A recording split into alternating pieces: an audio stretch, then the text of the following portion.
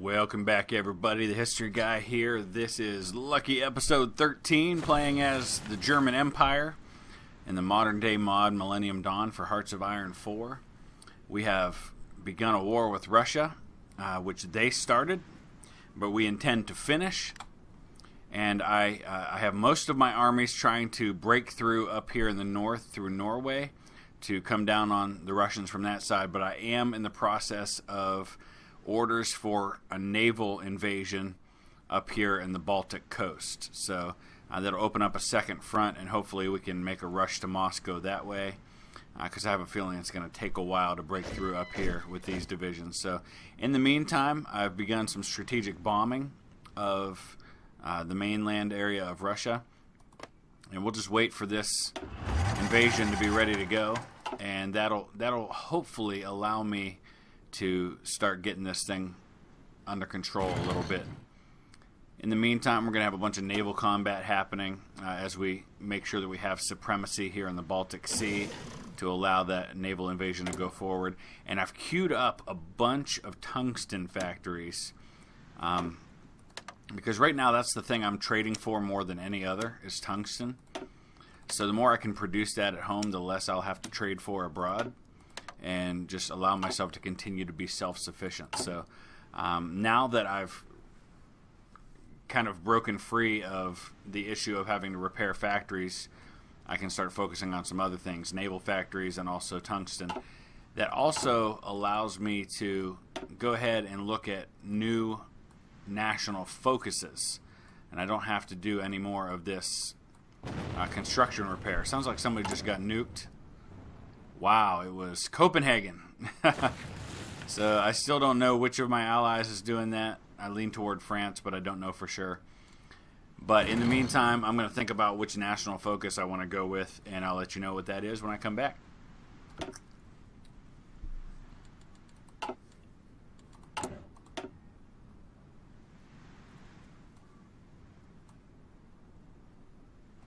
Alright, so a problem has happened. Since I've sent all of my divisions abroad, it looks like the African coalition is making a renewed push here, breaking out of Denmark and hitting me. So I've just rushed a bunch of units into the field, and we're gonna push them up here to deal with this issue. I've got occupation forces, which probably aren't going to help much, but at the very least they'll help me to stem the tide up here. So we'll get them up there, get them to deal with this issue.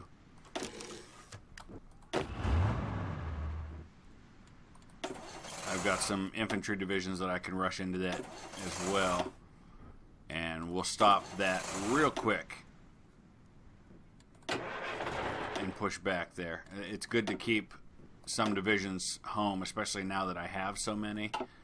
I have the freedom to be able to do that. So I guess we should give them some orders for an offensive line to push back up into Denmark here. In the meantime, some further trade issues to work out.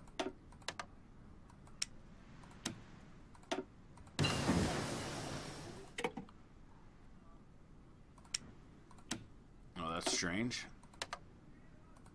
Alright, let's pause for just a second here. Kind of caught up on just about everything here. We can go with our next generation of unmanned aerial vehicles. So we'll push back there. That'll be all settled, no problem. We're waiting on the naval invasion to get underway. It's not quite there yet. But once they land, it looks like he's got some units waiting for me. That shouldn't be an issue. Have we broken through up here yet? It doesn't appear that we have.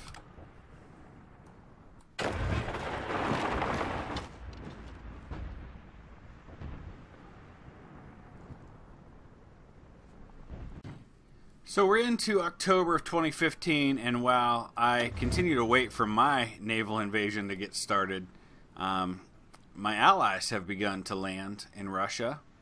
And so we've got some American units that are there and helping out. And they're starting to push inland from the Baltic Sea as we continue to kind of try to break out.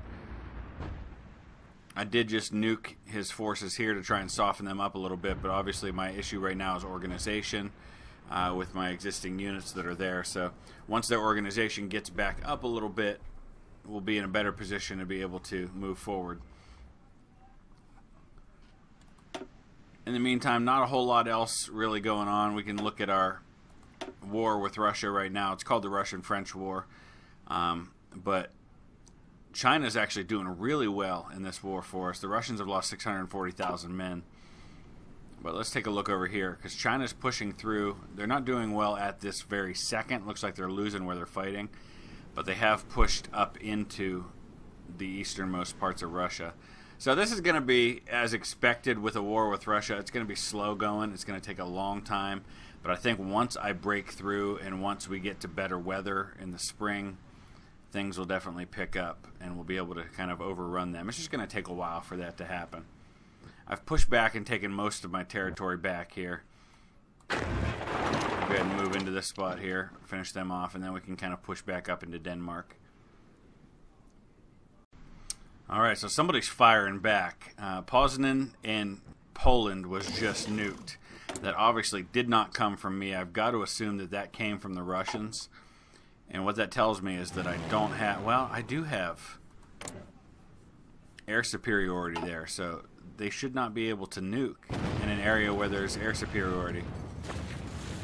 Now that was in Denmark. That was my enemies. We've just about pushed all the way up through into Denmark now. I'm doing this manually just to make it go faster. A lot of my tungsten factories have come online, so now I can reduce the amount of tungsten that I'm trading for.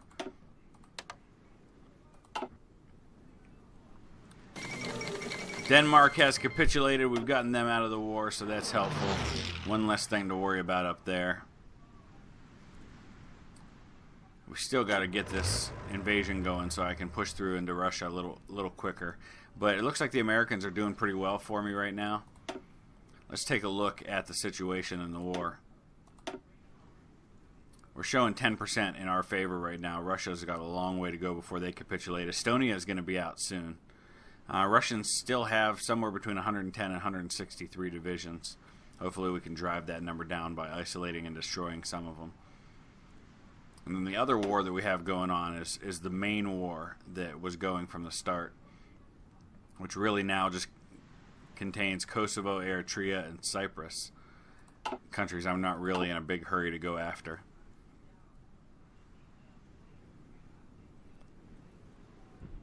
Obviously, it's taking forever to push through up here, and that's just really an issue of not having the organizational skill to get it done faster.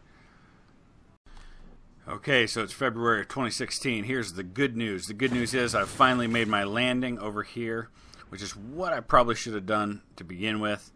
We're going to go in and start pushing through into Russia. The bad news is my troops got so disorganized up here that I had to try and pull them out because they got surrounded. As soon as I pulled them out, they got attacked by 6 divisions and just wiped out completely. So I lost about 2/3 of my divisions up here in Scandinavia. Just a devastating loss. Something like 40 divisions just gone. So the ones that have survived, I'm pulling back, and I'm going to try to get them back down into Germany. Once I do that, I can get them refit, reorganized, and try to push out and start advancing into Russia. So terrible, terrible things happen when you go to war with Russia in the winter and you don't have good enough supplies to kind of support that attack. So lesson learned for me, unfortunately the hard way, and we're going to very slowly break out from this, hopefully with the help of my allies. We do have outdated equipment in production that we're going to have to fix here. Looks like it's my unmanned aerial vehicles, which I'm not really even producing right now. So really, I've researched pretty much everything you could possibly want at this point in the game.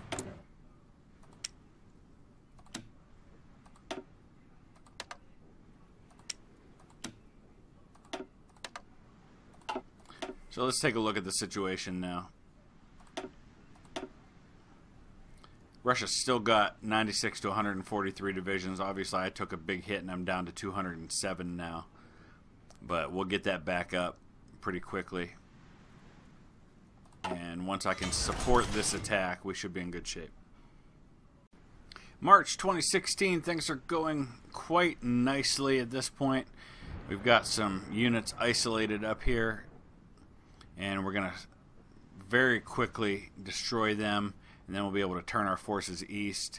Russia's getting low on divisions at this point. They are down to somewhere between 78 and 144.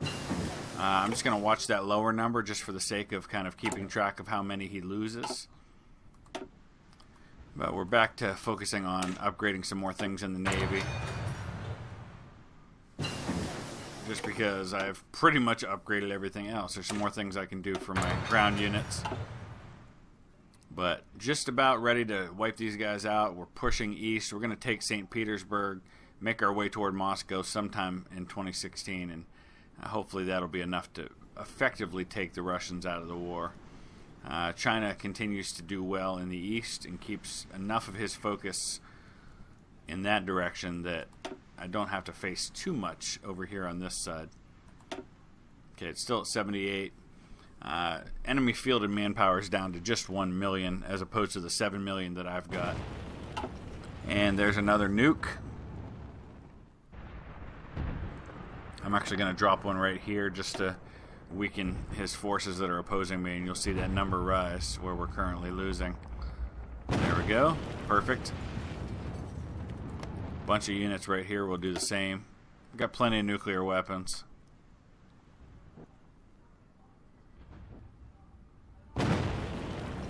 It just kind of softens him up and makes it a little easier to march through a little quicker. Once we hit this target, we'll push back and make a new one. And I'm finally, these troops that were the survivors of the debacle in the north are just about ready to start moving back into Germany. I'll let them get refit, and then I'll push them into the action as well.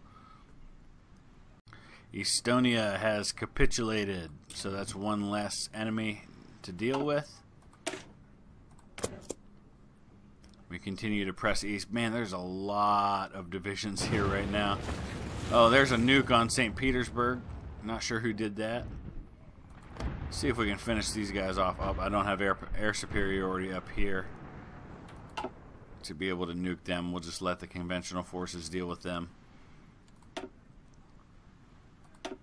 He's actually improved his number of divisions. He's up to 98 now. So he must have just got a bunch of new ones into the field. So that's going to slow us down a little bit. But I'm going to be able to do the same here shortly. I'm going to rush a bunch of new units into the field, even though they're not quite complete yet. We'll reinforce them later. I can almost form an entire new army with the folks that I just brought into the field.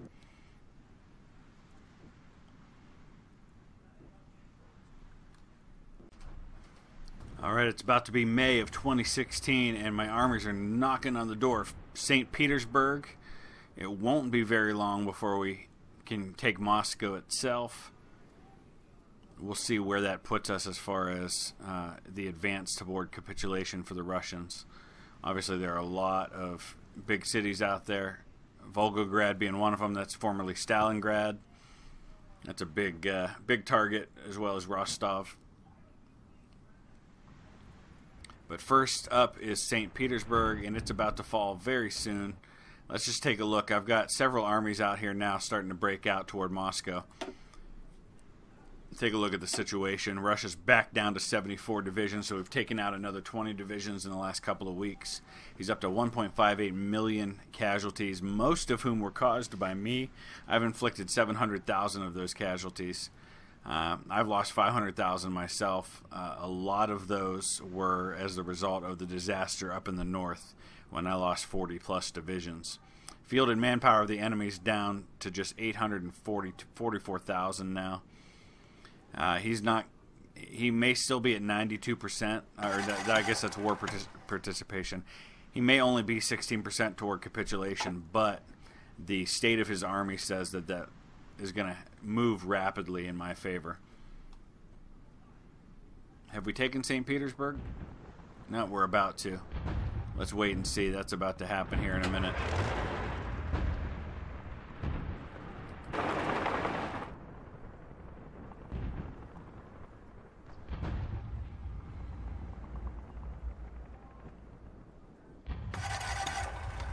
There it is. St. Petersburg is ours. Let's see how that changes things.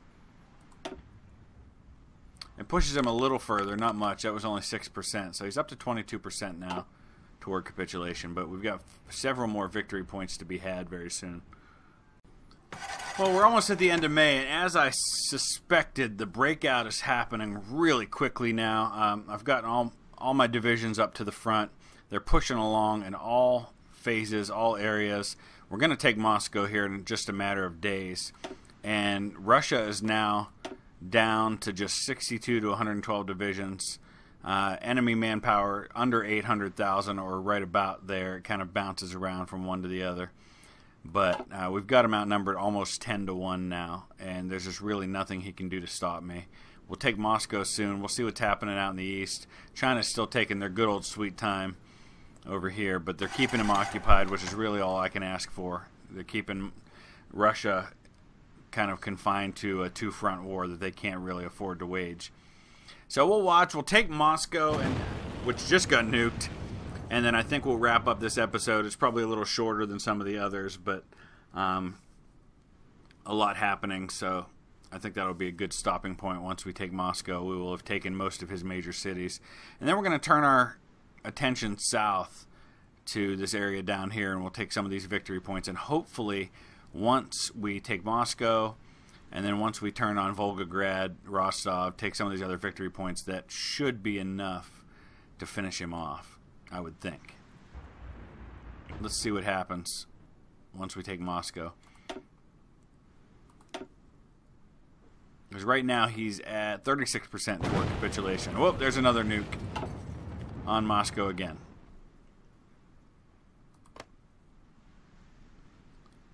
I'm much more concerned about nuking his forces than I am about nuking his cities.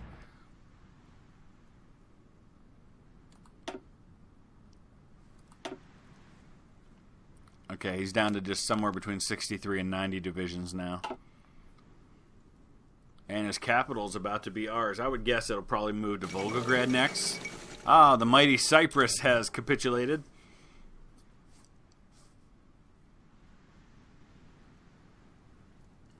I love when you get past that tipping point and it just becomes a rout and you just start rushing through the territory at that point. We're into June now.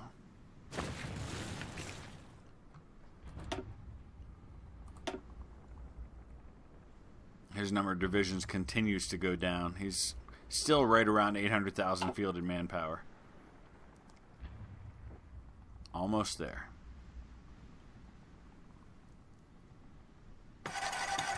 It's a nice thing about having a ton of panzers is that I can move fast once I break through his line of defense.